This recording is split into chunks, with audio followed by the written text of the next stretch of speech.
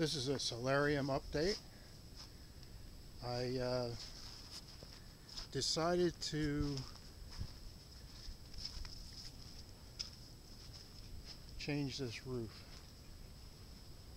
I'm just going to put clear polycarbonate across it. It's got double pane glass in it now, but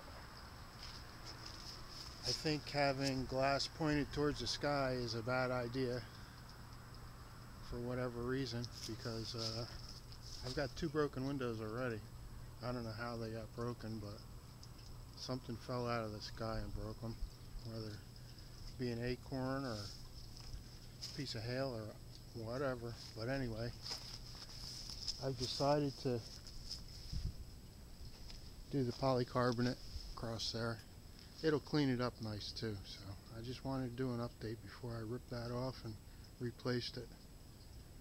Alright, stay tuned.